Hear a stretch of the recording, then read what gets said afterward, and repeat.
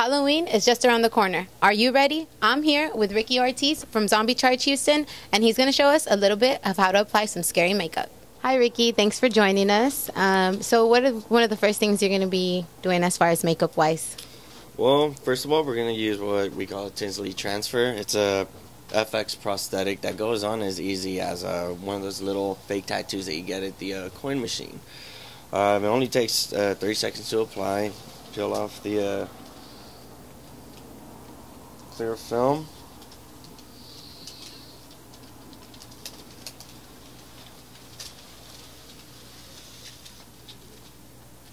And you see the transfers right there, and it's like I said, it's like a fake tattoo, but it's three-dimensional, so it looks pretty cool. So you apply it onto her face. We're going to do it right here. Turn a little bit so the camera can see. So just like that, and then you want to get like a damp sponge and rub it on there.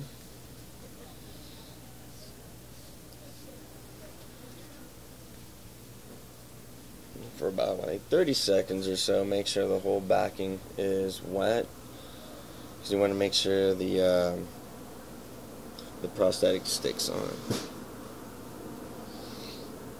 And then you got these from just a regular store, right? These you could get from Party City.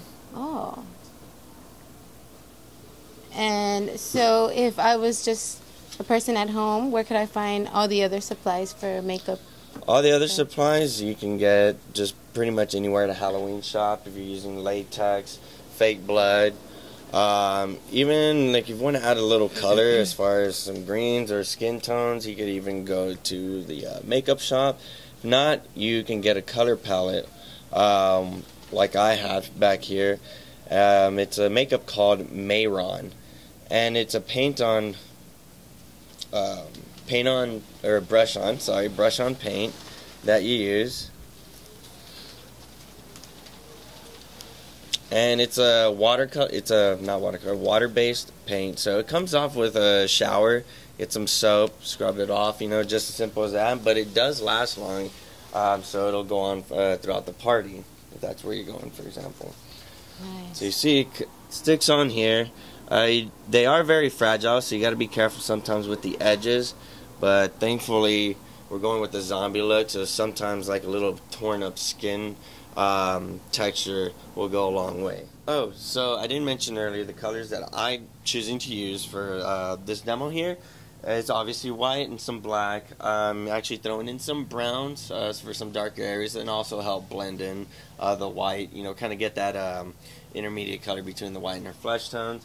And at the end I'll throw in some red, and we'll go on to using some of the airbrush for to get this kind of veiny appearance to it as well. So yeah, a lot of this is basic. Once you get that transfer on there, you just work around it with makeup and add all your colors on there as well, with brush on paint, or like I say, you can use makeup, probably some cheap makeup, nothing expensive like CoverGirl, I guess. I don't know how expensive that is, but as long as you get something that is that has good reviews, especially if you look online or Amazon. That's where I get a lot of my materials. Always look at reviews. That's one thing I've been taught. Look at reviews and see what people say, and then go from there.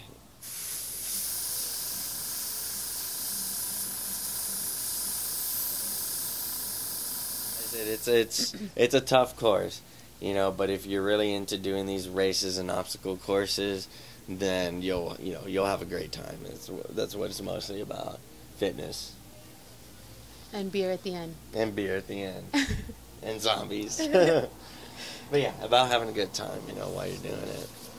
Alright, so we are pretty much done here, actually. Let's show the camera over here. So like I said, we used a Tinsley stencil for the prosthetic, and then went over it with some paint. With some face paint. Again, I chose brown, black, white, and red for my palette as far as for her zombie makeup. And then at the end, just to add like this cracked and veiny look, I did use a stencil and airbrush for that as well. So it's just 3 basic steps. It's just the Tinsley stencil, then makeup, and then, you know, airbrush if you have it. And of course, at the end, just do some blood splatter on there. All right, everyone. I hope you found out some more tips and tricks about how to apply some zombie makeup. And if you still need some extra help on how to look super scary, go visit Ricky Ortiz at Zombie Charge November 4th at 9:30. That waves start, and then you'll feel good about it too, because 10% of the proceeds go to the American Red Cross Gulf Coast Disaster Relief Fund. My name is Jeanette Perez, and this was News for Cougs.